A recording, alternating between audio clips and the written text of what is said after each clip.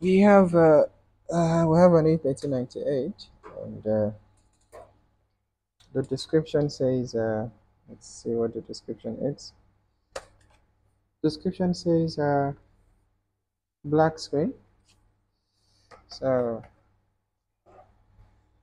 not sure if you guys can see that. Let me try to minimize the light.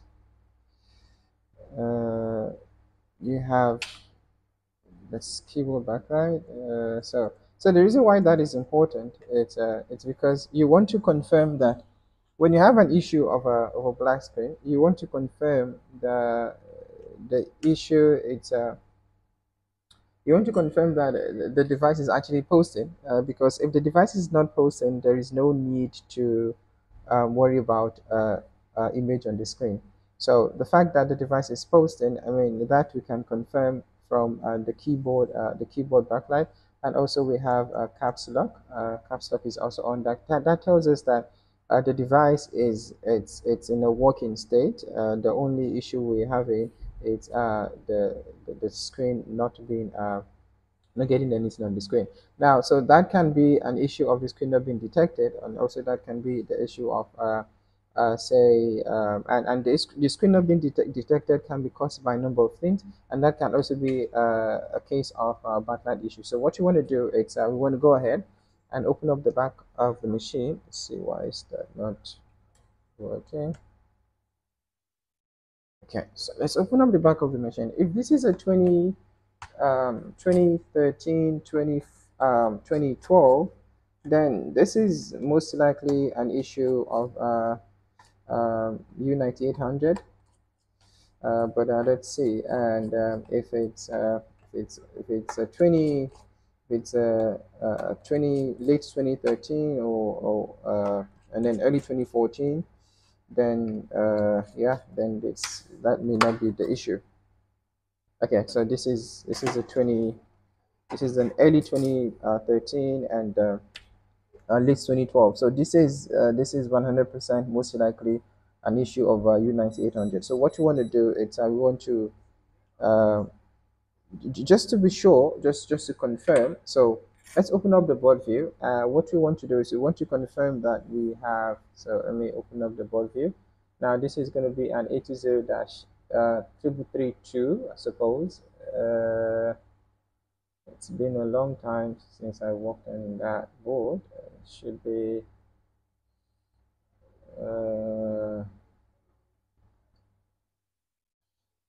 it is a dash triple three two. It should be this guy here. Okay, yeah. So this is it. So what we want to do now is we want to see that we have power going to our screen. So let's quickly open up. So to do where we need to do that is by the screen connector, which is J9000, and obviously we will be utilizing the inductor, which to the screen connector.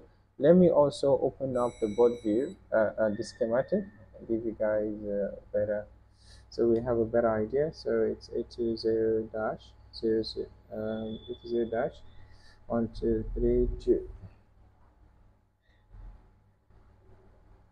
and then let's go to J9000. Okay, so if we here at J9000, in order for to talk about screen being detected, we need to make sure that we have this here. This serial has to be present, which is PP3V3, which is 5 volt, 3.3. So that is going to, we should find that on pin 28, pin 29, and then pin 30. So look at that. And also, what other there? Say again? This one?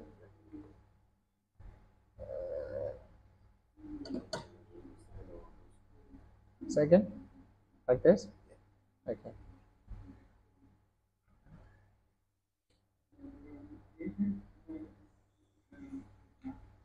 Okay, so we want to first of all confirm the power rail that are going to the machine. That will give us an idea that indeed we have voltage to the screen, and that will mean that the screen is actually detected. So let us head back to our board view. Let's head back to our board view, and then on our board view, we are not going to worry right now about the PPV out, yes, which is the backlight line. We're still going to check that, but right now we want to see what we have on pin 9. We want to see what we have on pin 28, 29, and pin 30. So we want to confirm that indeed we have voltage going to the machine, which would suggest that the screen is being detected. So that is we will be utilizing this inductor here. We switch our multimeter to voltage mode, black probe to ground, and then our red probe to our inductor. See, and that is 0 volt. So that means our screen is not being detected.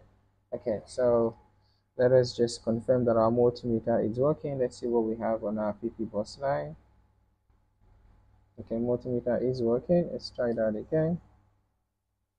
Okay, we're getting 0 volt. So the first thing we want to do is we want to take the board out and head over to U9800 and see if that is what we are dealing with. So we will have to first deal with that, and then another thing we also want to check is when the machine starts. Let's see if we have a quick screen detection. So let me try. Let's see. Just confirm this. So when the machine starts, let's see if we have a quick screen detection.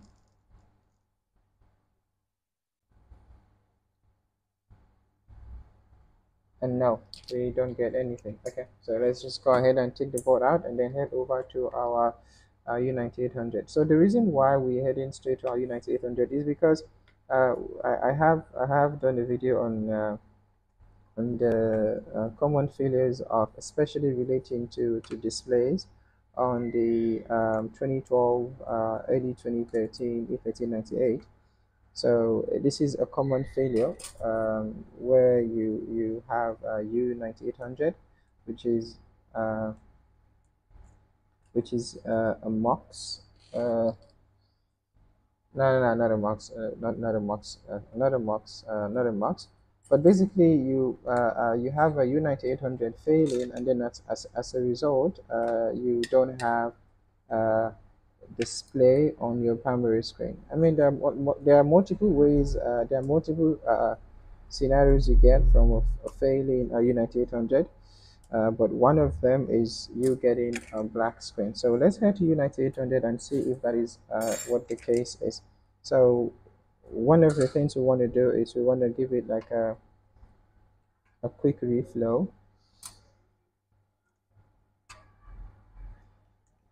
And that will help us determine if the issue is related to the U9800 or if the issue is screen related. But first, let us head over to U9800 and then we'll take it off from there.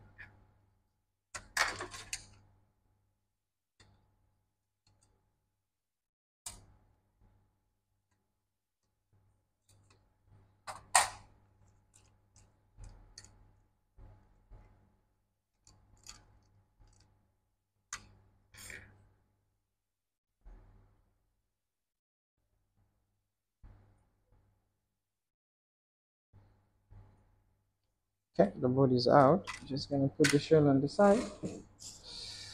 So our U9800 is gonna be on the other side.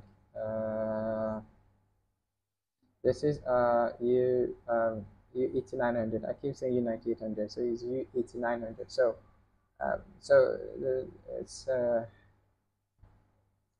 let's flip the board to the other side, and this is our U8900. Just gonna give the board a quick dust.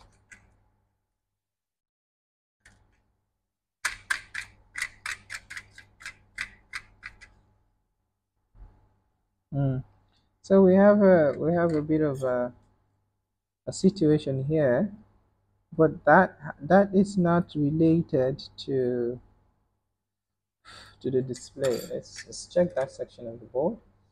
here. Let's see, that's audio, and around it, do we have anything that's relating to display? No, we don't have anything. And look here, it's going to the screen. So now, so yeah, there's nothing to worry about there. That's not related to our primary issue. Okay, so this is U9800. So what U8900? So what you want to do is you want to give it a quick reflow, and then try it again.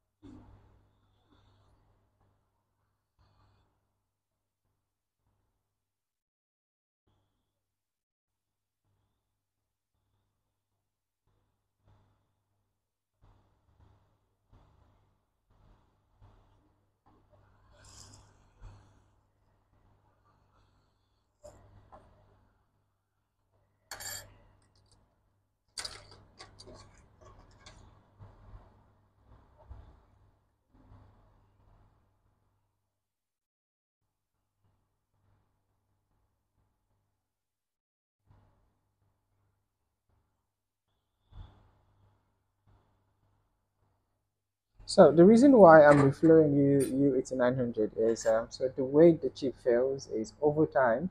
What happens is you get the pins on the chip tend to separate from the board, and then that causes a partial a partial communication issue.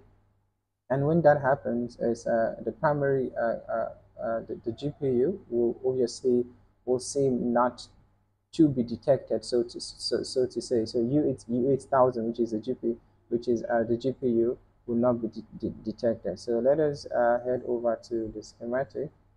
So U8900, U8900.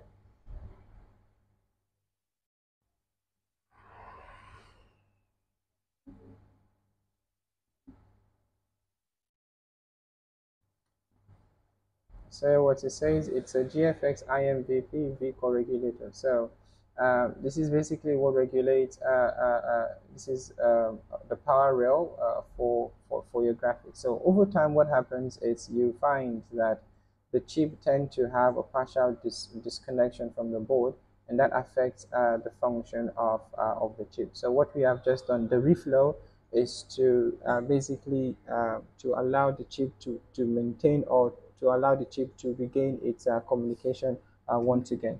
So we have done that. So it doesn't fail as such that the chip itself become faulty. It's just that you get a partial separation of or the components or the pins on the chip not making proper contact to the board, and then that causes the problem. So it's not like the chip itself fails. So we having to do a reflow to it.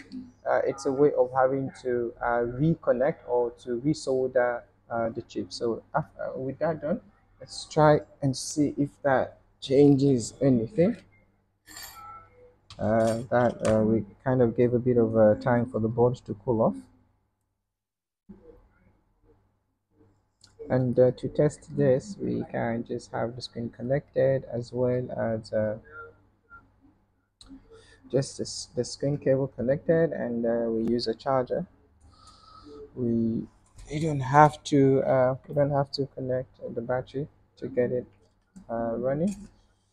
In some cases, obviously, say if you have like a lower charger, say like a 45 watts, you may want to connect the battery. But in this case, we have an 85 watt, so that should work.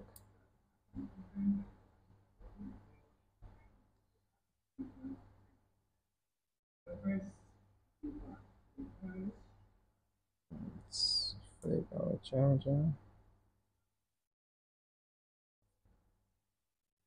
Okay, so we have a spinning fan. Now let us see. Initially, uh, we were expecting to have 5 volt on our L9 9000. We're expecting to have voltage there. So let's see if we have voltage there.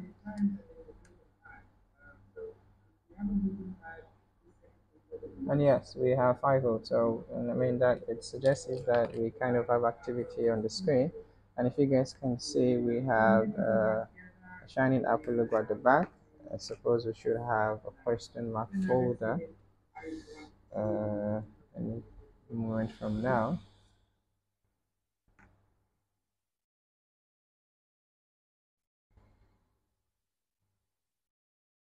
And that's it. So our issue was indeed U8900. So and that's how you fix an issue that is related to U8900. So there was a recall program for this board. However, the recall program has long ended. Apple had a recall program for this, and then one of the ways Apple would fix it is Apple will put a piece of material on top of the chip itself to keep pressure on the chip. That was and but then again that was a long time ago, and the recall has long ended. So that's about it. We are just going to clean the board, and then the device will go into the next phase, which is to get the device assembled, and then the testing will be done, and then the device can be finalized.